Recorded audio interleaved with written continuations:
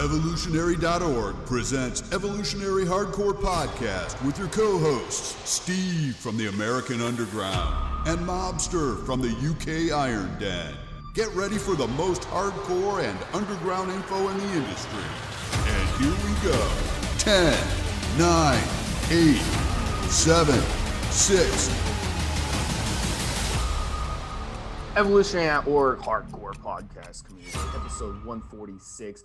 PJ Braun, Stevesmi here, and Da Mobster from across the pond. What's up, man? Morning, afternoon, evening, wherever you are, start listening. We've got some hot stuff to do today. Yes, sir. So PJ Braun, who is he? He's a 40-year-old former national level bodybuilder. He's now a supplement company owner called Blackstone Labs. Very well-known company out there. Very active on social media.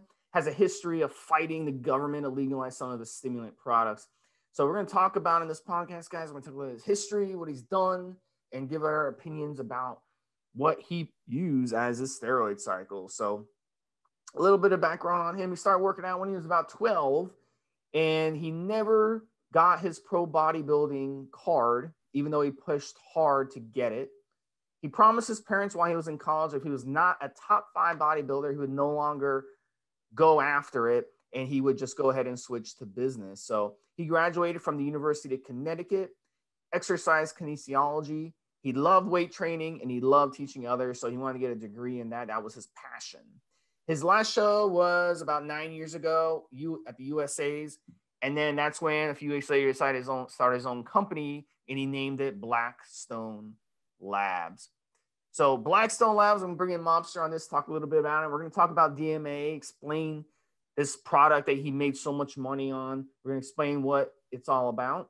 But he started Blackstone Labs out of a spare bedroom by himself. He did everything. He did the orders. He did the shipping. He did the social media, everything. And the first year, he claims that he eclipsed 100,000 in sales. And then by year 2, he was bringing in over $1 million. And then by the 5th year, they were doing $20 million in sales. So by 2016, they were one of the fastest growing supplement companies in the United States. And the number one product that brought him great success was called DMAA. So we'll kind of get into DMAA in a little bit. I'll bring in Mobster to talk a little bit about his thoughts so far. I'm kind of torn insofar as that PJ starts off like a lot of us, you know, starting at 12. Stevesmi and I probably started training, I think, together roughly around age 15, which we've mentioned previously. So this idea that PJ starts out as a bodybuilder like us, probably in a garage or a bedroom or whatever, and you know, does the whole thing. So many of us have done that particular journey. The competitive stuff in my field, in Steve's field, and in PJ's field, we're all there and we're competing. The problem, such as it is that PG kind of he's a kind of figure in what you might describe as the edgy side of the supplement business. I mean, for example, just Blackstone's not a problem, but Labs. It's not a laboratory, it's a supplement company. It's not out there developing drugs and medical problems. So, I mean, I can think of a very well-known, very big brand, a bodybuilding company back in the day that every single advert, the guys would be wearing white coats.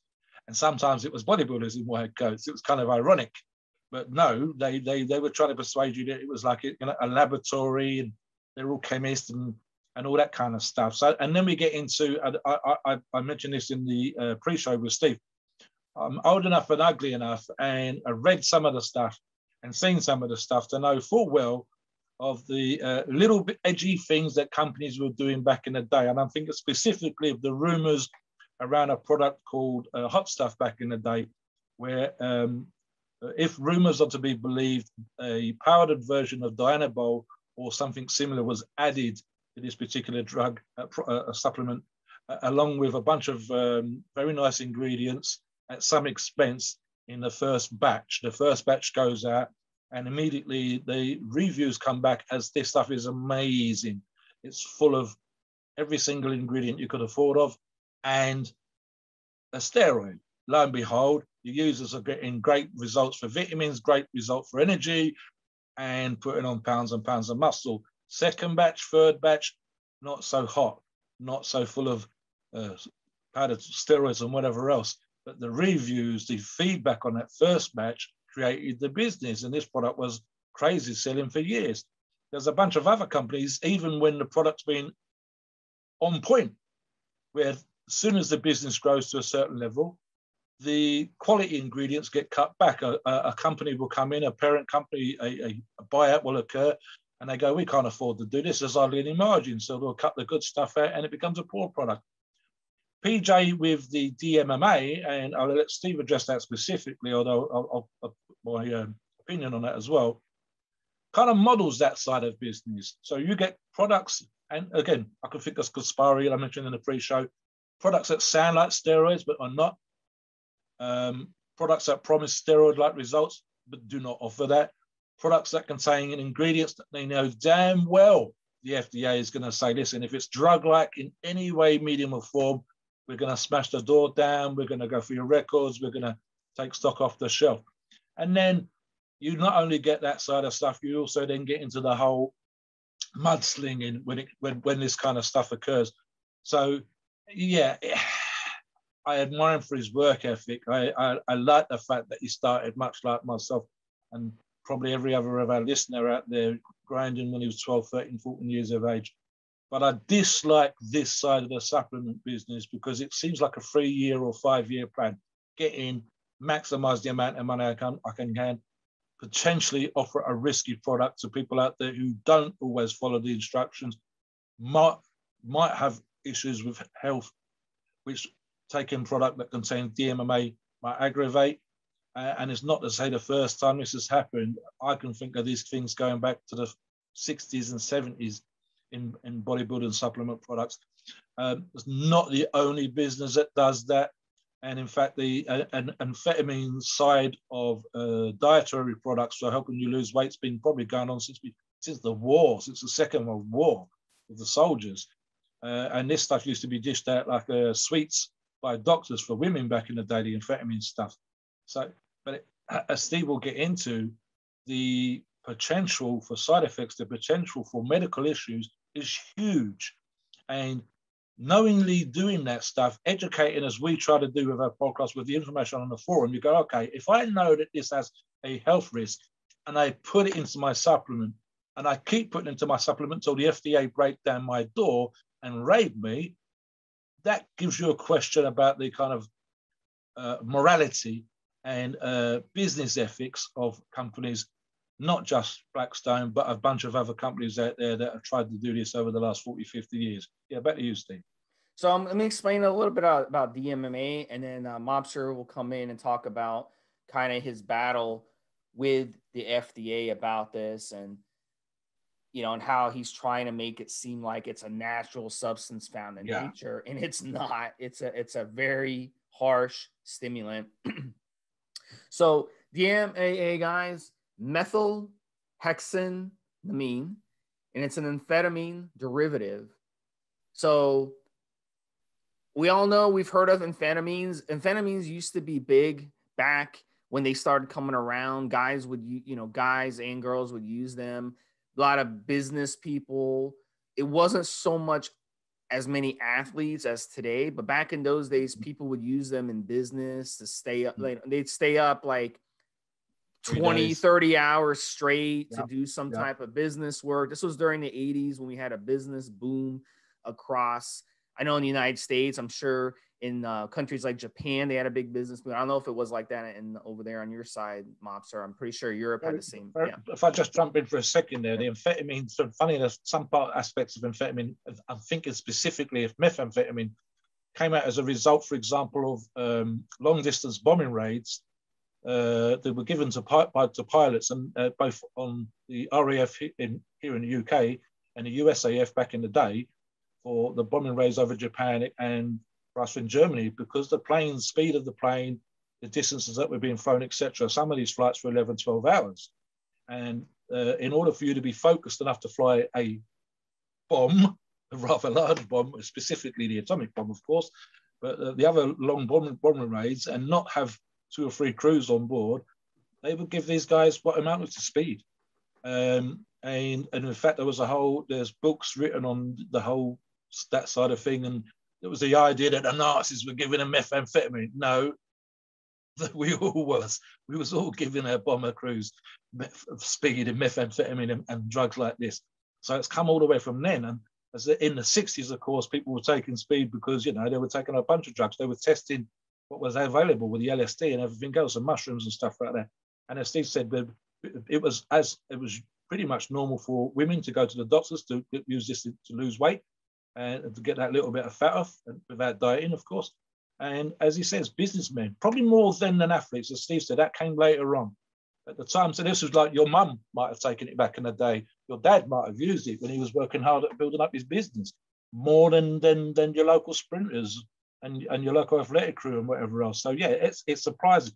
Now, of course, I mean, we've only got to look at meth heads. We've only got to look at people that were speed freaks, and trust me, they're not pleasant, sociable company when they're on one.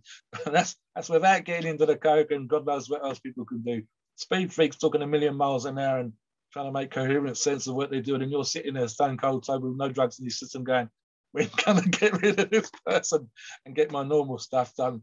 And the idea that we can imagine our mums using this as a dietary product because they could go to the doctors back in the day is kind of like, what the hell?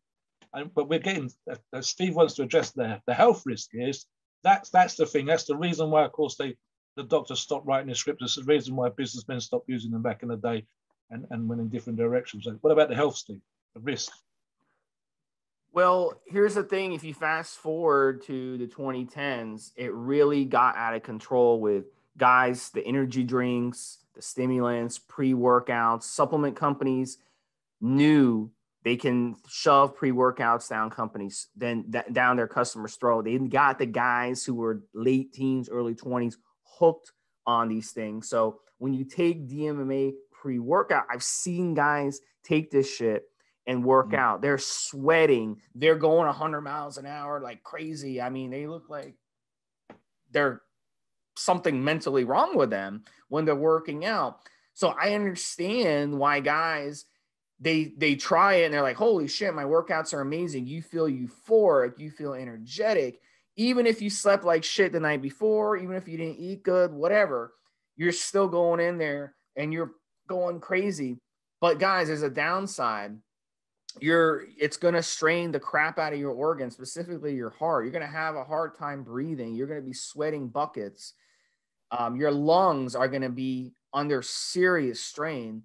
So even a small dosage of this stuff, 50 milligrams, can cause your heart rate to rapidly go up. Your heart rate is going to be up so much. And while you're exercising, your heart rate's going to go up even further. And you're going to be hitting your maximum heart rate with less effort. So it makes no sense from a physical standpoint to use DMAA before a workout because it's not helping you. It's actually hurting you. You're going to be able to go less of a distance on it. You're going to be able to boost your heart rate less because of it, because it's making your heart beat so much faster. So you're going to basically burn out your heart on this stuff. Go ahead, Mobster. Yep.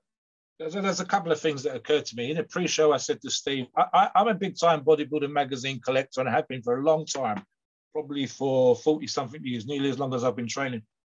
The last 5 or 6 years, and the Muscular Development is the magazine that sticks in my mind, and I'm not blaming the magazine themselves, but they're advertising, companies that advertise in muscular development, specifically, typically the first 30 or 40 pages when the magazine was up around the 400 page per issue level.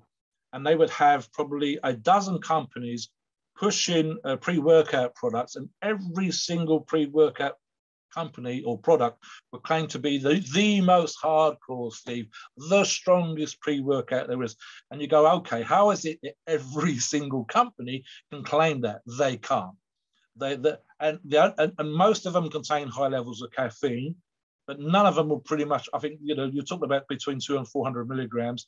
So again, they can't be the strongest unless they go 500 or 600. So what they started to do is they started to look for edgy products, edgy ingredients that they can add to their product. And you get stuff like that, whether it's some sort of new kind of carbohydrate, a different form of caffeine, And then you get into products like DMAA. I mean, something else that occurs to me, Steve, is if you've got, and we've mentioned this and stuff on the forum, any kind of anxiety issues, and you take what is essentially a borderline issue-causing amount of a pre-workout, that's the thing right there. If you've got anxiety, if you're the kind of person that starts to get breathless around certain situations, and then I give you a massive dose of anxiety, like causing stim. And then you've got stuff like, and seen this with products, very, very bad products like DMP, of course, where overweight users or unhealthy users or users with pre-existing medical conditions won't take any kind of pay any kind of attention to the doses. So let's say that a company like Blackstone knows that it's an edgy product, knows that it's a hardcore, and so they're not stupid. They make sure that on the side of the tub it says, oh, use 1 scoop, 50 milligrams of DMAA, whatever. There are always going to be people that use 2 scoops. There's always going to be someone out there that's going to double up because they're that desperate to lose weight. And you go, right, so you've gone from something that's going to cause people to freak out and have breathless and have their heart racing, and you've doubled up. So you get stuff like that all the time. And this is the sort of thing with the FDA, for all their shortcomings and their failings, understand we're not necessarily protecting the fit and healthy, we're protecting the unhealthy and the unfit, and the kind of people that should have listened to the advisory, but doubled up, should have listened to the advisory and stayed on. And I know one of the things that Steve and I talk about, again, on the forums, right? If you've done a day's work and you go to the gym at 5 or 6 o'clock at night and you're taking these kind of products, how the hell are you going to go to sleep, Steve, when it's still in your system 4 hours later? You're still wired. And then it kind of almost is like drug-like, I can't take something unless I'm high. That's sometimes how this you say euphoric, you mentioned euphoric. And lots of companies even, I think there's even actually a product called Euphoria. This idea that you need to be high or on some special plane to train is just crazy. And then guys, let's say, imagine that you get a product like that that's really, really good for you, really, really good. You feel amazing, you're pumped, you're having a hell of a workout, and every time you go, at some point, your body gets used to it. There's weight, there's measures in your body that goes, okay, I can't keep producing this level of dopamine, I can't keep giving you this level of energy. You back off. So what do? You either up the dose with more potential medical risk, or do you find an even more hardcore product? You go out there and think you can train on meth. Go out there and think you can train on DMP. You go out there and think like people were doing back in the day with DMP, where they run this thing where they were saying, oh, it helped me get through the workout. Of course it helped get through the workout. It was a derivative of freaking dynamite, for crying out loud. What are you going to take next? Rocket fuel? Drink petrol out of a tank? Come on, guys. You need to go to the gym with food in your system. And I know Steve's not a big fan of this, if you've got to take something, have a frigging glass of coffee. But even then, I don't train in the afternoon. If I drink coffee late in the day, I'm going to be awake all night. I make sure my last cup of coffee is at 4 o'clock. Guys, if you need to be stimmed, kind of high, with your heart racing, breathless, there's something the matter with your training. Even if it's just making sure that you have something to eat late in the afternoon when you're at work, so that when you do hit the gym, that's the way to do it. Don't wait till you leave work, leave school, leave college, whatever, and then grab something to eat then and think that food's going to be in your system for energy. So there's all these kind of issues there, Steve. And possibly part of the problem is that the great and vast majority of people that go to the gym, that the kind of people that we'll be talking to, are 18 to 25 years of age. When you're older, you should have some experience, you should have some knowledge, you should be able to apply yourself in a certain particular way. So the younger guys, they're looking for an edge, and products of the type that we're talking about with DMAA kind of offer that to them. And they're more willing to take that particular risk or whatever else. We're older guys, we see things differently. And of course, we've made these mistakes. I've had stuff sent to me when I had my little magazine back in the day that made my hand shake. I took it one time, man. I can't imagine taking it every time I go to the gym. What the hell? Back to you. Yeah, so guys, you know, these pre-workouts, we're seeing so many guys, they do these energy drinks, they think they need something, and Mobster covered it all. At the end of the day, really, all you really need to do is be hydrated to go on the workout. I like to work out fasted. I don't have food. I don't have, like tonight, I'm going to do a workout. And I'm going to eat a meal for lunch and then have a little snack about 2 to 3 hours before my workout. Yeah. So I'm going to go into my workout with nothing. If you're a power lifter, it's going to be a little different. If you're like Mobster, you power lift, you're going to want a little more food. You want your body to kind of go after those carbs, those sugars from that meal. But if you're, training for a normal, you don't need anything the whole day to do it. But I'm having a really hard workout. And then tomorrow I'm doing a triathlon around midday. And what I'm going to do for that triathlon is I'm going to wake up. I'm going to drink 2 big glasses of water with electrolytes in them because it's going to be hot. And I'm not going to eat anything. And then I'm going to do my triathlon. I'm going to drive to the grocery store. I'm going to get food for my meal, come home, cook it, and then I'm going to eat about an hour later. So that's what I like to do. You want your body to learn to train without the need for anything. Okay. That's what you want to do. If you start taking these pre-workouts, DMAA and all this stuff, you're going to be dependent on it. And it's very hard habit to kick. And it's not helping you during your workout. That's the problem. A lot of guys say, oh, Steve, what does it matter? If it's not good for me, whatever, it's helping me work out. It's not helping you in your workout. It's like revving up your car engine before a race. You're burning out your car engine. And then over the long term, you're going to start losing sleep. You're going to be losing sleep. You're going to be losing, your heart is going to get weaker. Your lungs are going to get weaker. It's not going to be good. It's not going to help you. So do not start taking these pre-workouts, guys. And if you are taking them, you have to wean yourself off of them. It's very, very hard, guys. And I don't take any stimulants at all. I don't drink coffee, none of that shit.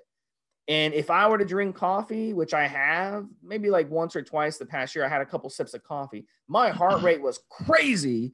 Like my heart rate was beating like crazy. I'm like, holy shit, this is crazy because I'm not used to taking these stimulants. The more you take the stimulants, the more your body adapts and the more you're going to need to take them. So all these guys who got hooked on this DMAA Mobster, once it was banned and once they couldn't get it anymore, they were screwed.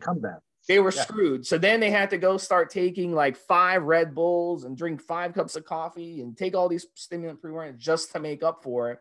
They got so addicted to it. That's what's happened. So there's really no upside to taking this shit. So I'll let Mobster finish up with the battle with the FDA and their current issues. Him and Jared Wheat, PJ Braun and Jared Wheat have been still fighting the FDA. If you're making millions of dollars on something, and I didn't get a chance to mention this earlier. Give it up, man. Hard to give it up. I'll bring Mobster in a second, but I have to also add that there was it was first introduced in sports and bodybuilding by Patrick Arnold in 2006 under the trademark name of Geranamine.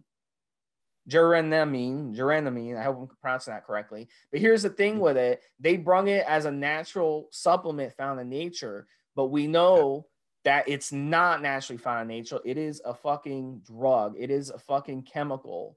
All right. So it is not naturally found in nature. So you cannot sell this as a dietary supplement as it's not found in nature. It's not like taking Fedosia or milk thistle, which are plants found in nature. No, this is a legitimate drug, synthetic drug that was produced. So they're trying to pretend that it's a real supplement found in nature. Like you can go into the woods and pick it up off the ground, Mom. So that's what they want you to think, but it's not. So this stuff, this stuff is bad news. So talk about the battle of FDA and then we'll kind of talk about his steroid use. I was going to say, listen, if it's found in nature, so are rocks, but we're not grinding them up and putting them into supplement. It's bullshit. If it was something you scraped off a flower and you could make it with a mortar and pestle, maybe, right? But what is the reality of this stuff? In order to isolate these things and get a reasonable amount of whatever else, it's a chemical process, whether it's distillation, it's whatever, right? So you're getting into semantics. If you say it's found in nature, so are rocks, so is dirt, so is the water in the sea. But we're not taking those and putting them into bottles and saying it's a bodybuilder supplement. So that's bullshit. If you've got to take this rock or this plant or whatever, and you've got to grind it down and then scrape off the stuff that's no good and push that to one side and do that with kilos of stuff to get a few grams or something, and then you've got to chemically treat it. And then you've got to probably put it in a pressure vessel, and then you've got to distill it or something like that, and you've got to do like 100 kilos of geranium petals or leaves or buds or whatever the hell it is to produce like 10 grams of something. Right? Maybe you can use something that's left over from the residue for something else, I don't know, fertilizer or whatever else, but you're producing it. And then you know damn well that it is an amphetamine-like product that is getting as far away from nature as it's possible to do, short of having it delivered by a spaceship. I mean, come on, guys. The other thing, and then said with regards to the FDA raid, I touched on it earlier on, quite simply, the FDA has a bunch of issues that we could go into in regards of certain restrictions and their ideas about things. And sometimes they can be politically motivated and directed by various different authorities outside of the FDA. And if something's in the media and we're going to go and act on this, you need to protect the American public or the British. You know, we've got a similar organisation here in the UK, of course, Medical Controls Agency. You know, and the stuff like, for example, we had stuff over in the UK where if it was in a pill, you got charged VAT, and it wasn't in a pill, it was a powder, you didn't, because they said if it was a pill, it was like a medicine. It's the same damn thing, and you had to pay a tax on it. Or we had stuff where my own supplement company, which wasn't using these kind of products, every single supplement company in the UK got a warning letter telling them you couldn't use this, you couldn't use that, and it was very, very similar to DMAA again. So there's that kind of stuff. I understand sometimes the need for it, and I touched on it earlier on. Equally, the idea, and I mentioned this to Steve in the pre-show, sometimes there's this thing, and I suspect my gut feelings that PJ might be guilty of this. Having the FDA raid you is almost like a sign that your company's hardcore. It's almost like you're edgy and you're out there. And some guys go crazy for that. I can't remember the name of the product. Jacked Free. I couldn't remember when we were talking the other day, Steve. So if you go on eBay, you're going to find, and I hope they're original, but it can easily be copies, so-called original products, Jacked Free, with the banned ingredients still in it. So someone's found one in their cupboard that's 4 years old, 10 years old, whatever, and you can buy it. And then for absolutely ages, of course, Jacked Free had to take the banned ingredient out. And so they would go, oh, it's a new, better, more improved formula. Really, the stuff that people are going crazy from with the brand ingredient sold like hotcakes. The stuff that hasn't got the brand ingredient might not sell so well. So then we get into marketing. And I actually used to go on eBay and find people trying to sell these tubs for double or triple the price because they had one in the cupboard they hadn't used, or they'd only used a little bit, and they wanted to sell it to someone else who wanted to be steamed off their nut so they can go to the gym.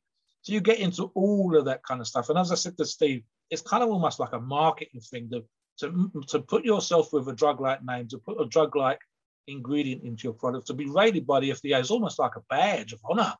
Look at us, we're hardcore. The police came with the FDA, they broke down our door, they took all our records away. We're so edgy, you should buy our stuff. So that's kind of annoying. So you've got that aspect to it as well.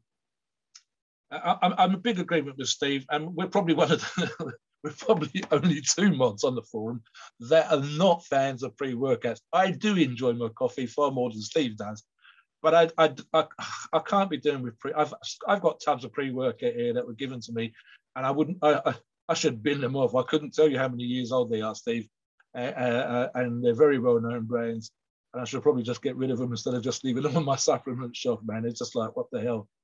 So yeah, I mean, let's take away for this, guys. You don't need to be using stims. Pre-workouts have their place. If I was going to use a product like that, I might use it on a day of a competition when I want an edge. But for every single workout, all the damn time, no. I mean, Steve says about the strongman side of things, carbs, yeah, flapjacks, that kind of stuff. When I was working a full-time job, I'd make sure to have something at 4 o'clock and I'd be in the gym at 7. So I've got myself 300 or 400 calories coming into my system, ready to rock and roll when I hit the gym. If I train as I do here in the mornings, kind of half retired, I don't know what you call what I do. I like to have 2 hours between getting up and eating and hitting the gym. It's about 2 hours by the time I've eaten and by the time I get there. And I'm only operating on a bowl of cereal or something like that for breakfast when I go to the gym. And not only that, Steve knows this as well as what I do. Your body will adapt, people. Yeah, the first time you go hungry or fasted to the gym, you'll be, oh my God, I was dragging my ass. It was awful. I need to get stimmed. No, you don't need to get stimmed. Just give it 2 or 3 sessions. The second or third or fourth session will be easier than the first one because your body's got used to it. There's been times, Steve, when I've trained, when I haven't been able to do certain things, and to coin a phrase, to put it crudely, my ass has been hanging out all the way to the gym door. And then once I went into the gym, boom, there was the energy that I needed to do the stuff that I needed to do. It's like my body was saving this energy up just to go into the gym and smash the weights and do what I needed to do. My body had adapted. I didn't need carbs 2 hours before. I could go hungry.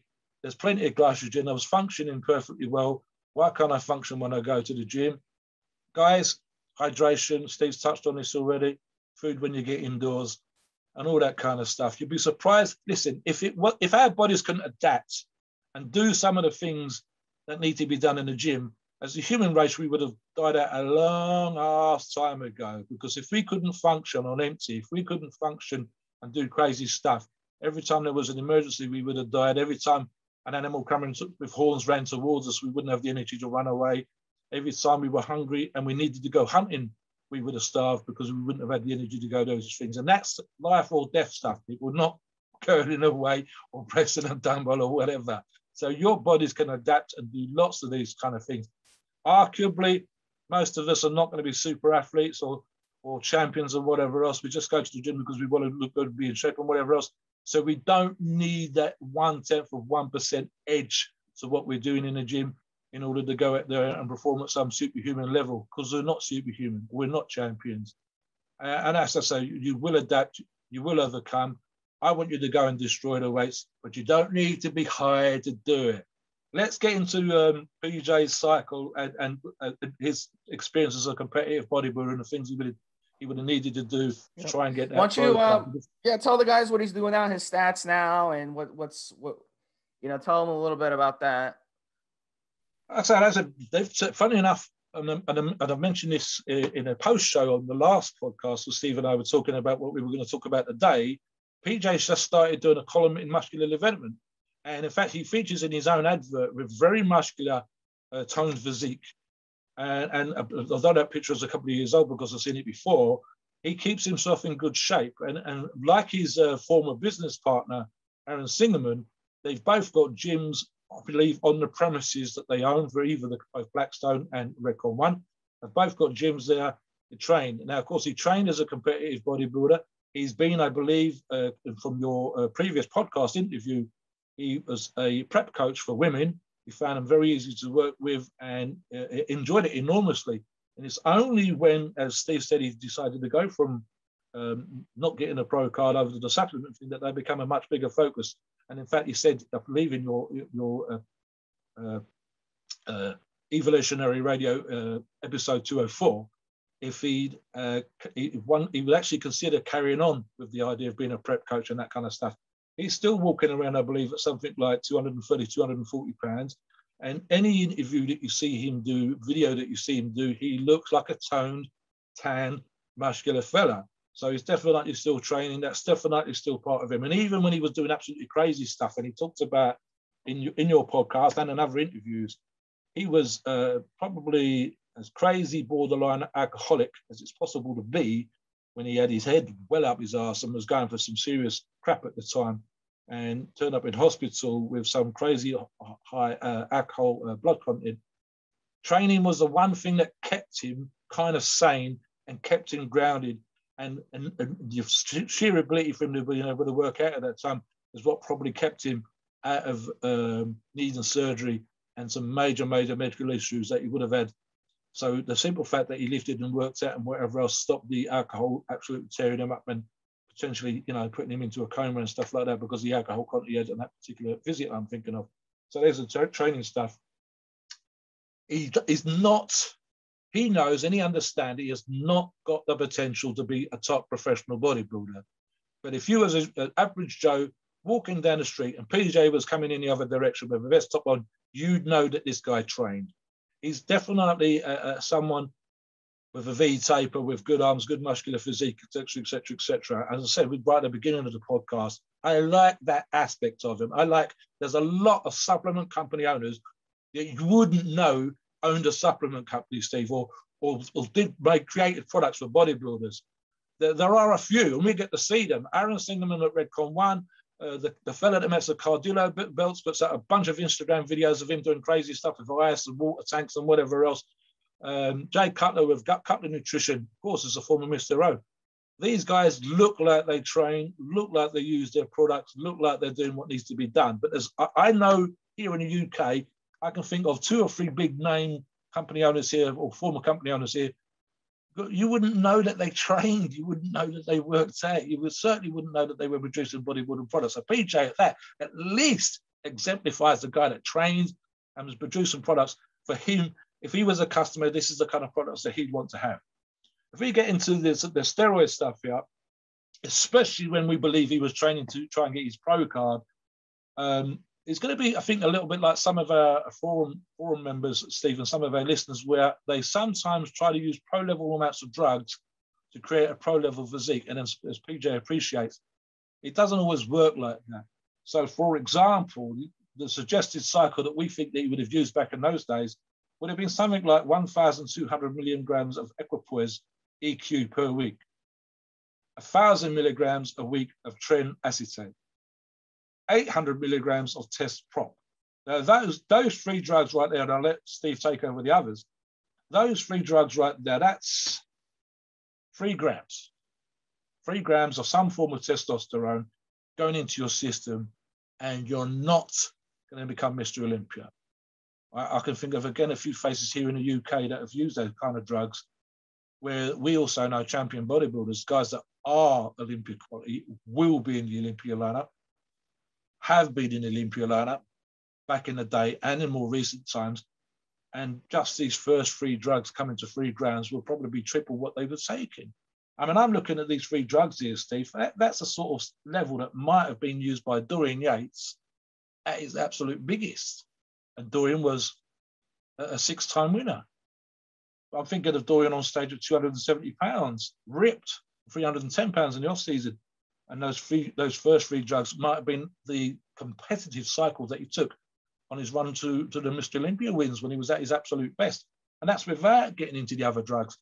You've got to remember, people, this is we're talking about, maybe he thinks, and he's not the only bodybuilder that would have done this, if I do Olympia level type cuts of drugs, I'm going to create an Olympia level physique, or better, because I haven't got Olympia level genetics, I need to use more drugs in order to match the genetic advantage that these guys have had. Unfortunately, it doesn't work like that. One of the genetic advantages that top pro bodybuilders have is their affinity to use drugs and to get the most from drugs and receptor uptake and having the genetic response to drugs, the genetic response to be able to assimilate 4,000, 5,000, 6,000 calories a day worth of food, 600 grams of protein. That is a genetic aspect. It's not just the muscle and the ability to train in the gym. It's all of these aspects, which includes how to use and the natural testosterone levels, what their testosterone levels are like when they come off drugs, all of those kind of things. Steve, do you want to touch on the rest of the drugs for us?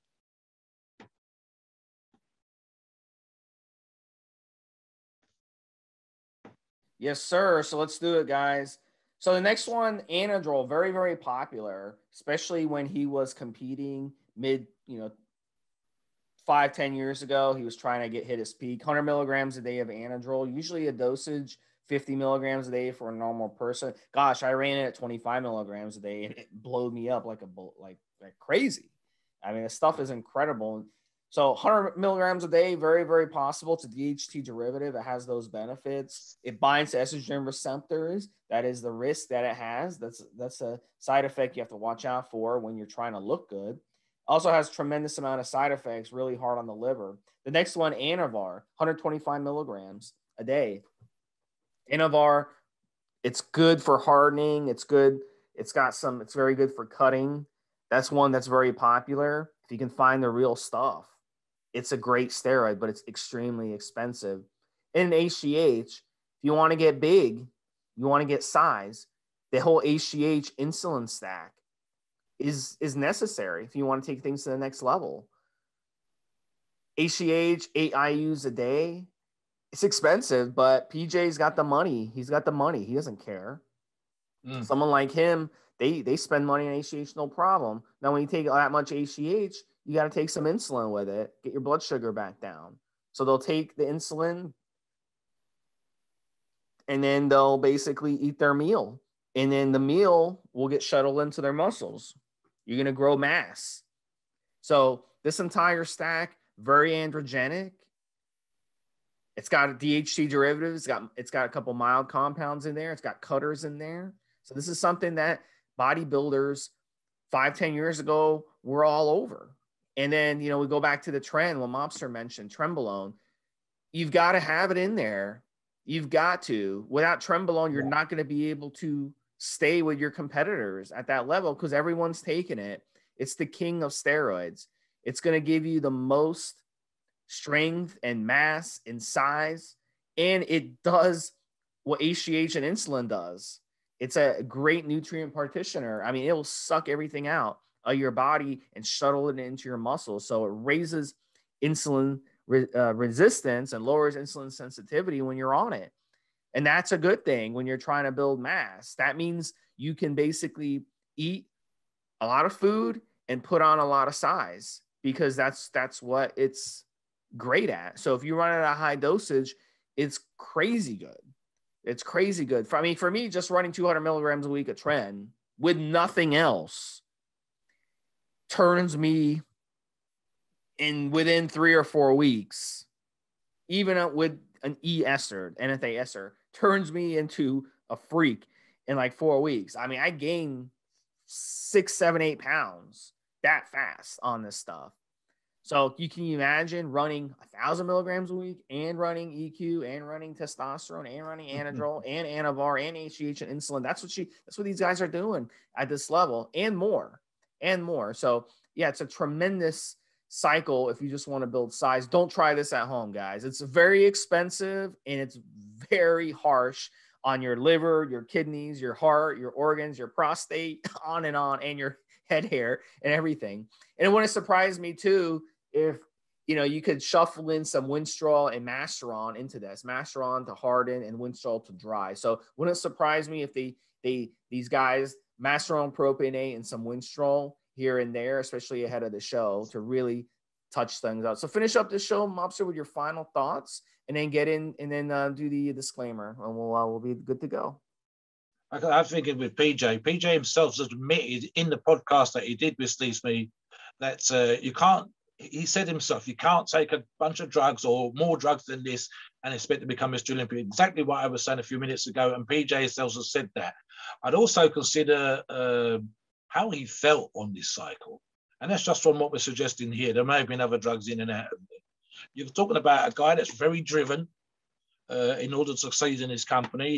He's wired that way. He's motivated that way. This is a guy that's got a 5-10 year plan, you know, double up in year 2, double up in year 3. This is a guy we talked about with regards to the ingredient that we were discussing earlier on. That's probably going to be thinking about his company 15, 16, 17 hours a day. And in fact, again, in the podcast, he talks about how, you know, he was consumed with being driven to succeed with the company. And I suspect that this is probably he's probably wired this particular way all the time. If you're wired like PJ is, if you're driven in that particular way, if you was, and I want to be king of the world at doing certain particular things, regardless of what level of business you're in, but specifically in the bodybuilding business, then can you imagine what it would have been like being on cycle like this as well, Steve, had he been a businessman at the same time and not just competing? So I can see him being a driven bodybuilder and a driven businessman. If he'd have been on these drugs or using any of the stimulants that we're talking about while he was driving his business before, because fortunately we're talking about a cycle that he took before, it would have been a head messer. Specifically, and of course, infamously with regards to the trip. So yeah, I mean, the other stuff, I mean, I just think looking at the list again here, Steve, the Anadrol, 100 milligrams a day, that would be a kind of almost sensible cycle for some users on its own, which is 700 milligrams a week, but it's such a watery drug. So some of the drugs that we need to keep him dry and muscular as a bodybuilder, again, when he was competing, and other drugs is just there for the keeping the mass on him and keeping the muscle and whatever else. And again, we're talking about, I mean, for me, again, some of these things here, Steve, just the sheer amount of pinning, daily injections, multiple daily injections, specifically with regards to the insulin, and to a lesser degree with regards to the human growth hormone. Guys, if you're going to do that, rotate your sites, do things properly 100%. We've got a post that I just addressed this morning on the forum about a guy saying, what happens if I bend a needle when I'm drawing up? Should I? Well, no, take that pin off, bin it, and use another one to inject. What about the scar tissue? Damn, oh, what the hell are you still injecting in the same damn place, yet you're building up scar tissue? Now, that's just an occasional user. If you're injecting this amount of steroid, as we suspect PJ would have been back in the day, if it's multiple injections per day, even if it's subcutaneously, just underneath the skin there, do things properly, rotate your sites, don't keep injecting in the same damn spot and expecting not to get scar tissue or issues or whatever else. Pins and syringes are cheap as the pennies, and there's still pennies now. Go out and buy them, get them properly, dispose of them properly, rotate your damn sites, do things clean and hygienically. Right, I will address the disclaimer. As always, on any of these podcasts, we're not doctors, and the opinions that we produce for this podcast are our own. They are our views, and they are based on experience and views that we have on the topic. Our podcasts are for informational and educational entertainment purposes only. The freedom of speech and the First Amendment rule applies. Thank you. All right, guys. So next week, you want to give a little primer of who we're doing next week, buddy? You'll have to remind me. Oh, okay. I haven't got no notes today. I do apologize, listeners. I do apologize. All right, guys. So we're doing a guy who's classic bodybuilder, guys. Well, not from Mobster's days classic, but for a lot of you young guys. But he passed away a while back, and he's one of the bigger motherfuckers out there. So Mobster gonna have fun with that one. Ah, yes. Okay, now you remember who it is. All right, you want to huge Canadian beast. Unfortunately, it's passed away, people. But yeah, I know who it is. Yeah. So I think that hint probably, I think a percentage of our listeners know who we're talking about on that one. But you guys will listen to the biggest. So we'll talk to you guys then. Have a good one, guys. Take care.